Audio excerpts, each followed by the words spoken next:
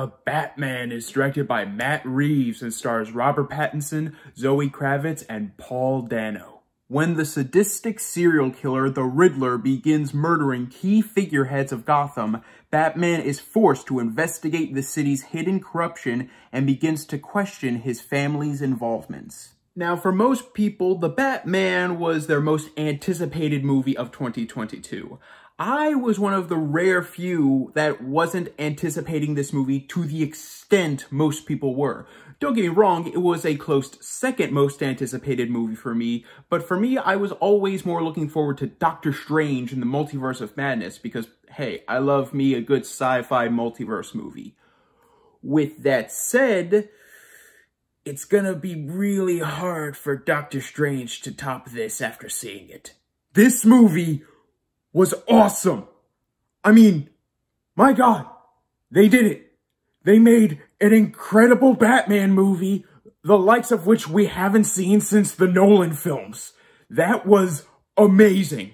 This is just going to be 10 minutes or so of me just praising this movie, and we're going to start with the casting, because the entire cast in this movie is incredible. I will admit, I was on the fence about Pattinson as Batman, but my God, did he prove every naysayer wrong. True, his Bruce Wayne doesn't get nearly as much screen time as his Batman, but at the same time, his Batman, oh man, his voice is great, his intimidation is on point, his fighting style is brutal. Yeah, he's not as slick as the other Batman we've seen, but this is like year one Batman, so all of his more down-to-earth touches, from his suit to his gadgets to his Batmobile, is realistic. His Batman and Zoe Kravitz's Catwoman have such incredible chemistry together that whenever they shared the screen together, I never really thought that they were just Zoe Kravitz and Robert Pattinson. Whenever they were on screen just talking to each other, I was just looking at the screen like, yeah, that's Batman and Catwoman. That is no one else.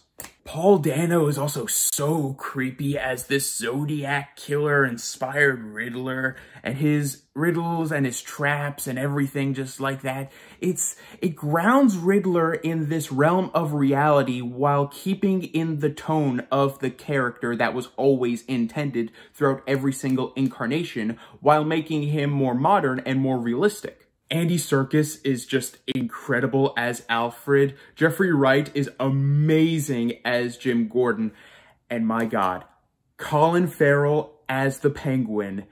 That is one of the best performances I've ever seen in any single superhero movie. He completely lost himself in that role. Physically, vocally, everythingly, I barely even recognized him as Colin Farrell. I also loved the story. Not only did Matt Reeves promise that we would get Batman, the world's greatest detective, in this movie and delivered on that promise, but the mystery that Batman must solve is intriguing, dark, and nothing like we've ever seen in any live-action Batman movie. Add that along with the amazing character insight into how Batman perceives himself in Gotham's eyes, and you've got the makings of one hell of a captivating story. And I mean it, just from sheer adrenaline rush, this 3-hour movie felt like an hour and a half. It was that good.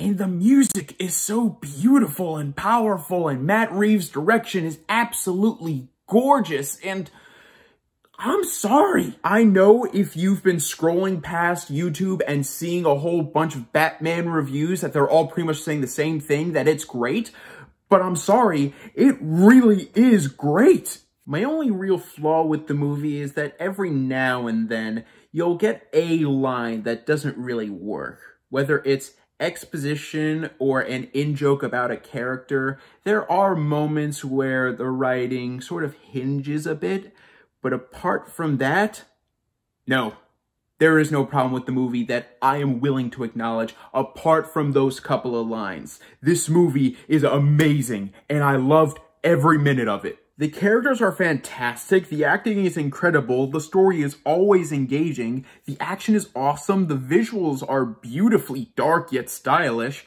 and the music is absolutely unbelievable. I am a huge Batman fan, don't get me wrong, but I went into this movie with lower expectations just so that I wouldn't be ungodly disappointed if it was anything less than amazing. I went in with the expectations that this movie was going to be good, and I came out thinking it was incredible. I love it. I'm going to give The Batman an A+.